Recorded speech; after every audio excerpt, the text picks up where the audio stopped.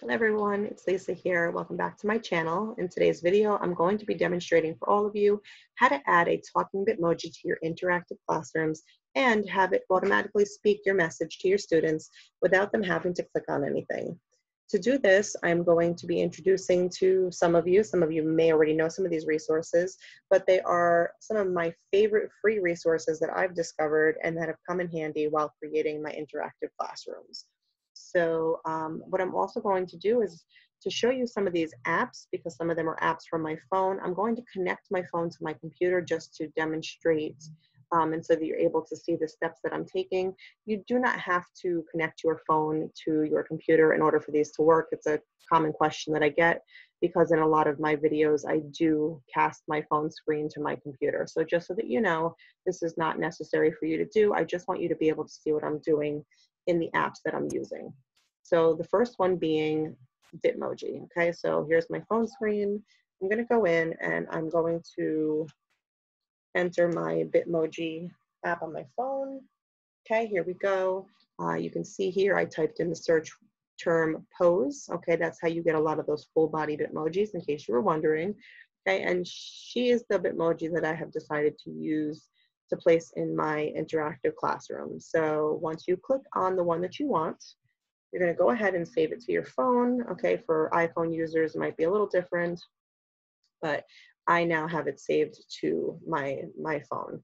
Okay, I know a lot of iPhone users that I've spoken to have said that a lot of their files either go to their memories or their files. So if you're having an issue finding them, you might want to check there.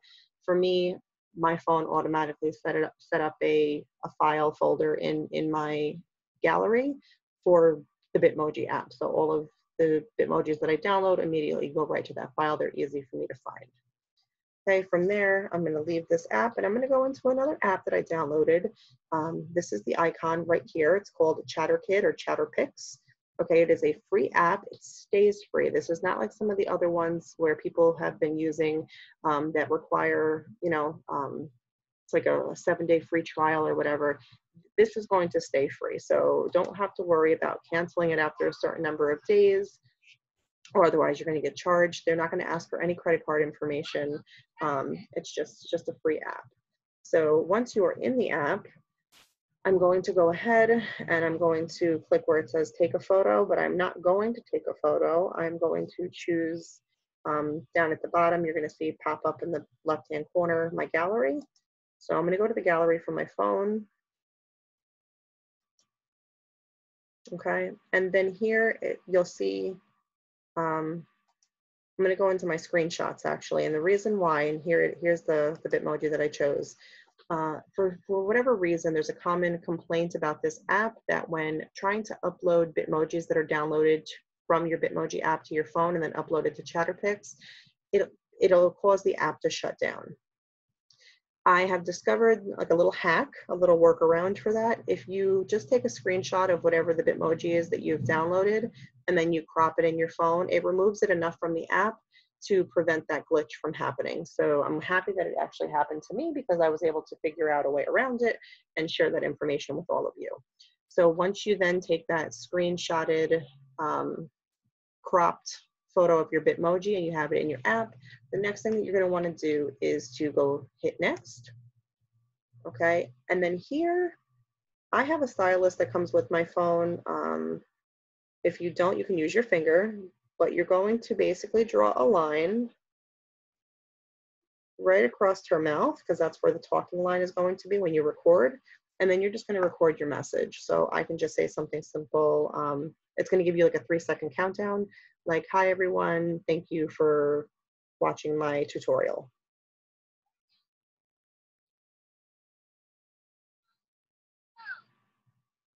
Hello everyone, and thank you for visiting my channel. I hope that you visit again soon. Okay, so now it's recorded, and from there I can just go ahead and click the next button. You could hit play if you wanted to listen to it. There are a bunch of filters that you can do, and you can put text in, but for this video, it's definitely not necessary. Okay, and from here, I definitely want to download this to my phone. So it says that it's exporting to my camera roll, which is perfect. This is what I want. export complete. Okay, so now I have my recording. It's going to be on my phone. Okay, and I'm going to show you there. Once I go back into my gallery on my phone, okay, there's my recording, which is perfect. Okay, so I just wanted to check. Now, the next thing you're going to do is you're going to go to a website called unscreen.com, so you can see it pop up. So I went into Google Chrome, and that's where I got this website. This is what it's going to look like. Okay, and then I'm just going to go to upload clip. I'm going to go to my files. Again, for you, it might be different. It might be under your memories or your files. Okay, and there is the recording. I'm going to click that to choose the option, and you'll see it'll come up with no white background. It's removing the background from it. And it's actually not even necessary to record, any words, because you're not going to use the words. This is going to record it as a GIF.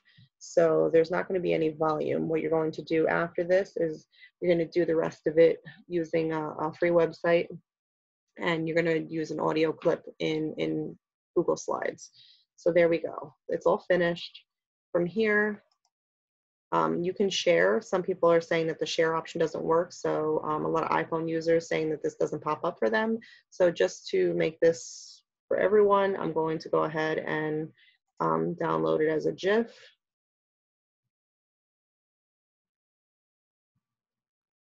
Okay, it's definitely downloaded. Okay, and then from there, I'm just going to go into my Google Drive, which is here. Okay, if you don't have the Google apps downloaded on your phone, you might have to do that if you don't see them. Okay, and then I'm going to go ahead and I'm going to click the plus sign, and I'm going to hit upload. Okay, so here it is. This is the last one that I just downloaded to my phone, so I know that that's the file that I need. Okay, it's being uploaded to my drive. Okay, so this is it. This is all I have to do from my phone. Okay, so I can go ahead and X out of the cast from my phone. Okay, and then here we are. We're going to be back on our slide. Now from here, you then have to decide what it is that you want your message to be to your students, okay? Because the only reason that I spoke in the app is not because that's the recording that it's going to use. It's just that that's the purpose of the app, so they're going to want you to say something. So just make sure that you have enough of some sentence. You could really just be saying anything you want to make the mouth be moving. From here, I'm going to go to another free website that I love called Vocaroo. That's Vocaroo. Okay, this is what the website looks like. It's super user-friendly and really easy to use. Once you're here, once I click this, I can start talking and I can record my message. So the message that I recorded sounded something like this. Hello, everyone, and welcome to my class. My name is Mrs. Mazariego, and I will be your English teacher this year. Feel free to click on the images around the room to explore our classroom and the resources available to you. I really look forward to working with you this year. Okay, that's it. It's recorded. I can hit the save and share button. For me, I'm going to then download this to my computer. You see it's downloading down there, so that's perfect. Okay, and then I can just go ahead into my drive and click on new and file upload. Again, it'll be the last one that I did in my most recent. So I'm going to double click that and you'll see it's uploading here on the side. Okay, that's perfect. And now once I go back to my Google slide, I can then go ahead and hit insert. I'm going to click audio.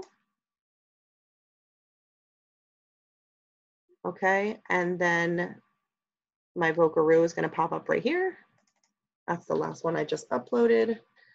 Okay, I want it to go automatically. Okay, so when they open the slides, that's the first thing that they're going to hear. They don't have to click on my Bitmoji, so that you don't have to worry about adding a text bubble. Please click on the Bitmoji to hear a message. It's not necessary.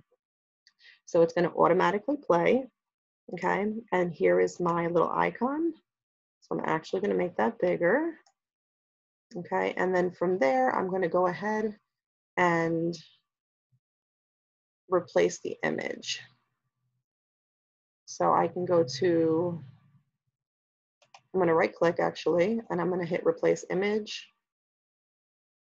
And I'm going to go ahead from my drive.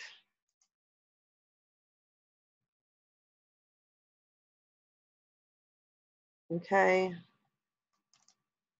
There is my Bitmoji that's talking.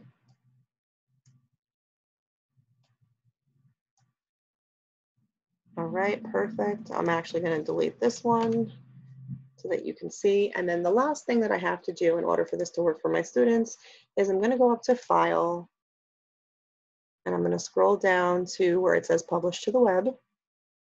Okay, and I want this to start automatically for my students. Okay, it's only one slide, so the auto advance doesn't matter.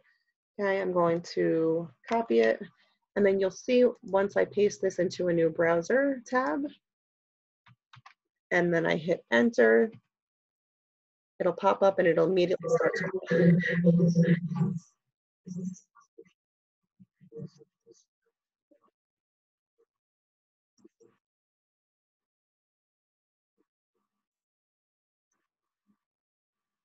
And that right there is how you get your talking Bitmoji into your classroom without your students having to click on anything. Then they already have their verbal instructions on how to use the classroom.